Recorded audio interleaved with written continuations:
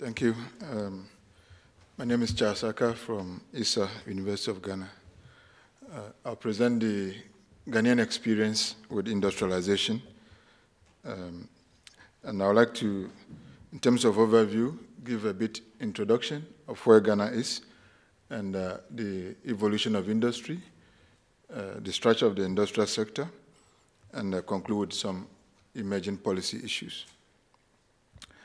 In terms of introduction, Ghana's economic growth over the last decade has been among the most rapid in Africa, and actually is also well in good standing among the fastest growing economies in the emerging countries.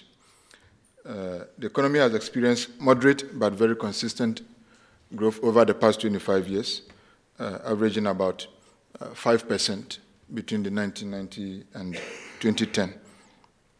With the newfound oil and gas coming on stream, Ghana is well positioned to become one of Africa's leading commodities powerhouses.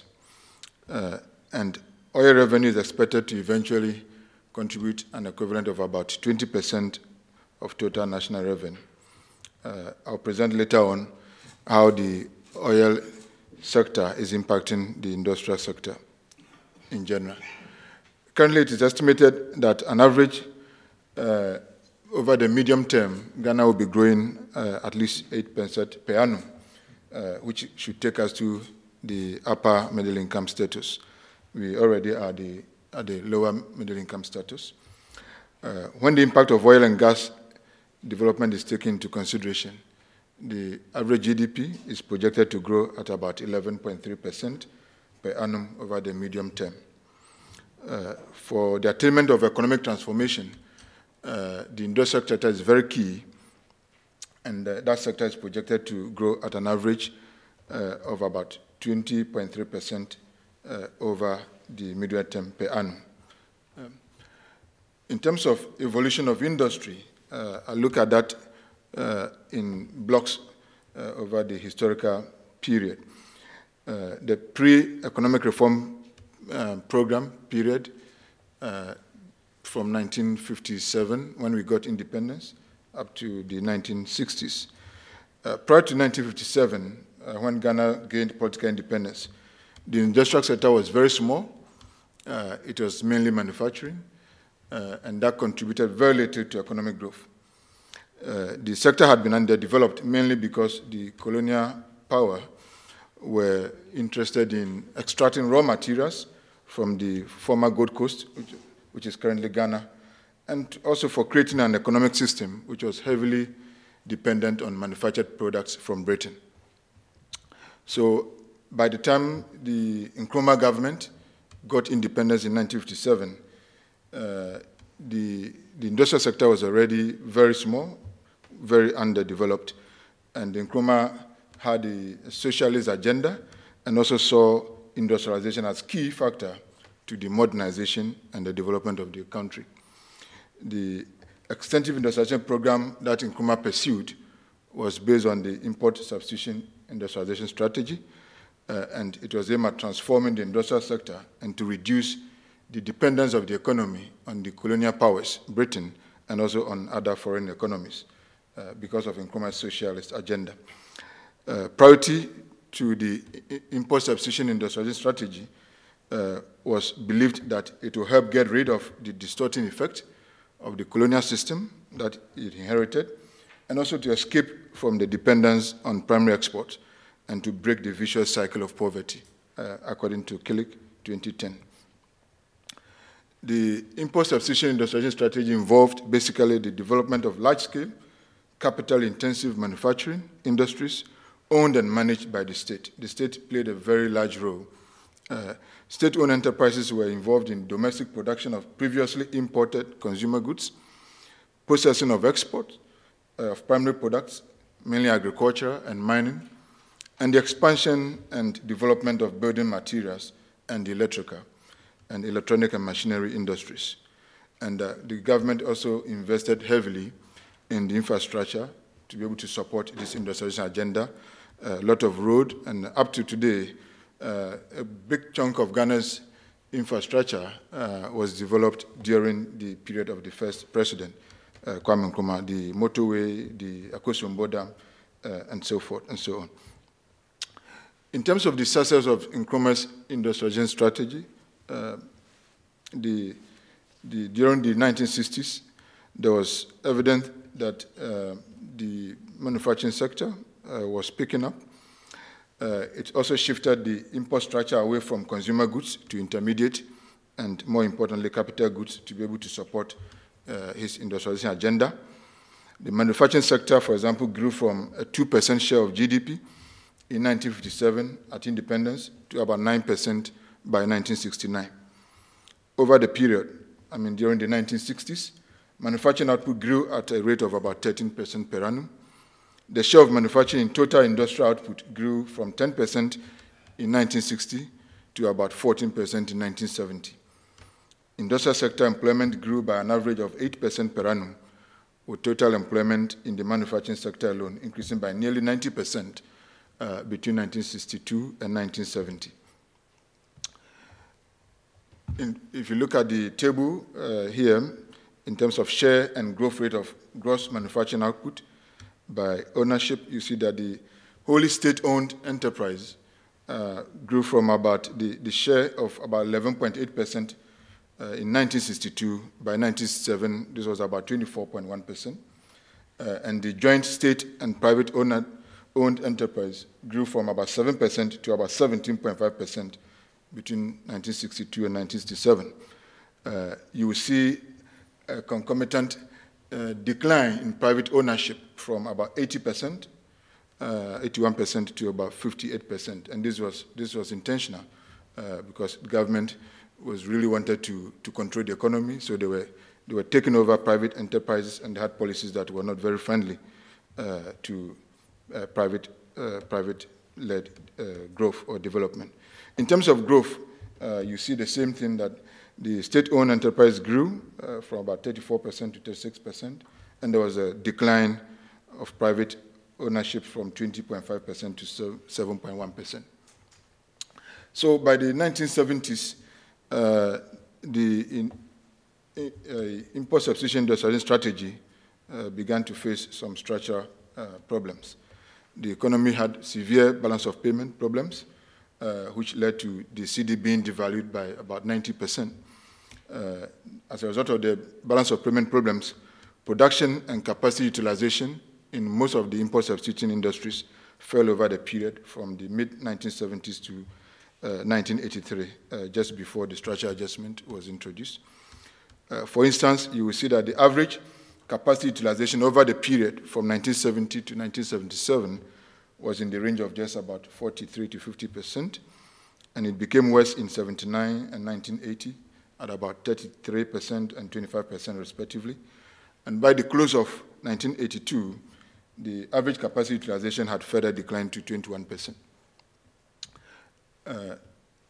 So as a result of that, you see that in this table, industry was declined from about 19.3% from 1970 to about 11.1% 1984 as a percent of GDP. And that's also in line with the manufacturing, which also declined from about 12.7% to about 7.6%. And services picked up from 27% to about 35%. And agriculture also picked up. So during the period where the structural adjustment was introduced from 1983, and part of it was the economic reform program to 2000. The main policy initiatives here under the economic reform program for the industrial sector was the restructuring of the industrial and allied sectors, addressing the constraints faced under the import substitution industrialization strategy, increasing the production of manufactured goods through greater use of existing capacity, and the removal of production bottlenecks in the efficient industries. And these initiatives were based on a new industrialization strategy that placed more emphasis on the more internationally competitive industrial sector as opposed to what we had under the Nkrumah regime. You see from table 3 that the industrial sector in general and the manufacturing sector in particular responded quite positively and strongly to the reforms. You see the first period, the period just prior to the introduction of the economic reform program between 81 and 83, there was a decline in industry from about 13%. And the period immediately after the structural adjustment, 84 to 88, moved from negative 12.5% to about 11.2%. And that was the same for manufacturing, from negative 8% to about 12.7%. And the mining and quarrying, the same, electricity, the same, except construction. But this was not sustained by the end of 2000, but we still have a positive growth of industry about 4.3% and manufacturing of about 4.1%. In terms of this graph, you see the various contribution. Up to 1984, you will see the fluctuation and the bad performance of both industry, manufacturing, basically all the sectors. And from 1984, since the structural adjustment was introduced, things have remained quite stable, even though it could have been done better. We're still in the historical development. The post-economic reform program from 2000 to 2012, but I break it down into two periods. So the first 5 years, there was a shift in the focus of Ghana's industrialization strategy. The policy strategies within the industrial sector were adopted, and they were aimed at promoting agro-processing this time, facilitating the development of commercially viable export and domestic market-oriented enterprises in the rural areas, improving agricultural marketing and enhancing access to export markets, improving the competitiveness of domestic industrial products, and promoting industrial subcontracting and partnership exchange. You will see that the industrial sector responded positively also to these initiatives. Industrial growth was buoyant in 2002, increasing from about 2.9% in 2001 to 4.7% in 2002, and then to 5.1% in 2004. That's the first 5 years after the economic reform program. You will see that industry grew from about 2.9% to about 7.6%. Manufacturing also moving from a growth rate of about 3.7% in 2001 to about 5%. And mining and quarrying from negative 1.6% to about 6.3% there. Now, interestingly, the relatively strong growth experienced by the subsectors of industry did not have it did not transform to any higher contribution of industry to GDP. You see that the contribution of industry to GDP remained quite stable between 2001 to 2005, around 25%, and the same for manufacturing. The current structure of the industrial sector, I am basically looking at from the 2006 to the current period of about 2012. The Ghana's industrial sector, after the rebasing of our economy that led us to lower middle income status, consists of 5 subsectors now: the manufacturing sector, the construction sector, the mining and the quarrying, the electricity and water and sewage subsectors. Before this rebasing in 2010, the electricity and water and sewage subsectors had been lumped together, but they have now been split. You will see that the period between 2006 to 2007, you see industry has now declined from about, increased from about 20.8% to about 27.6%. And manufacturing is on the decline. Rather, mining and quarrying is on the rise from 2.8% to 8.8%.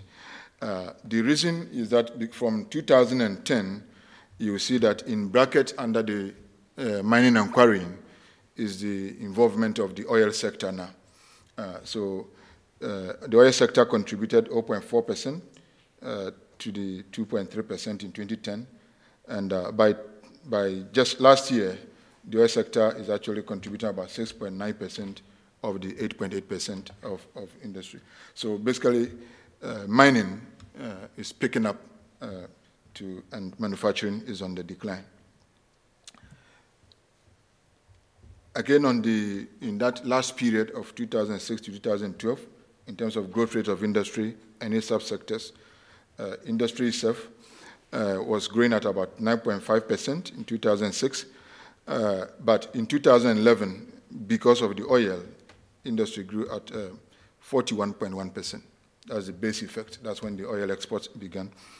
And the manufacturing also around about 13%, and the mining and quarrying 206% because of the oil production. The rest are not very interesting. But this could not be sustained, of course. The provisional estimate for 2012 is that industry has come back to 7%. Manufacturing is down from the 13% to 4.3%, and the mining and quarrying from 206% to 5%. This is the effects of oil. The last section is the relative contribution of the subsectors to industrial GDP. You see manufacturing as a result of the oil is declined from 49% of GDP to now about 24% of GDP, provisional estimate for 2012. And the mining and quarrying is moved from 13.5% of GDP to about 32% of GDP because of the oil. In terms of size distribution of the current firms in the industry, the number of establishments within the industrial sector has increased significantly between 1987 and 2003. This is where we have two industrial censuses. One was in 1987 and one in 2003. So that's what we can compare. Is the number of establishments have moved from about 8,600 to about 26,000 firms. This should be more if we have current data. So that's quite a lot. This represents over 200% increase over the period 1987 to 2003. And the total number of firms in both years, over 90% were into the manufacturing sector. And in terms of size distribution, you will see that the Ghanaian industrial sector appears to be primarily comprised of micro and small firms who make up about 94% of the total number of firms in the sector. And the medium firms are just about 4%, and just about 2.3% are large. So it's mainly micro firms. In terms of employment, also, again, for the period where we have data, total number of employed has moved from about 1.1 million to about just 1.2 million over that 2000-2006. And as a share of total employment in industry, this is just about 15%, actually declined to about 14.2%. And then you see that manufacturing actually is the share of manufacturing employment to industry employment is moved from 69% to 80%. Mining and quarrying is declined. So in terms of spatial distribution, probably this is the last table, is one of the things that manufacturing is mainly, in fact, actually the industrial activities are mainly concentrated in two regions, the Greater Ackah region and the Ashanti region. So they contribute close to about 50% of all the activities in manufacturing, also in industry. And all the other regions, basically there's almost nothing going on, especially in the northern poor region, the last three regions, northern, upper east, upper west region. And that's quite a problem. Well, to conclude with the emerging policy issues that are currently under discussions, the top three issues that emerge from the debate are how to empower the private sector, especially the small and the medium enterprises, to expand productive employment and technological capacity within a highly competitive manufacturing sector, and how to promote agro-based industrial development to ensure value addition to manufacturers and Ghana's traditional and non-traditional exports. And finally, how to promote the spatial distribution of industries away from the current situation of over-concentration in industries within the urban areas. I think I'll stop here. Thank you.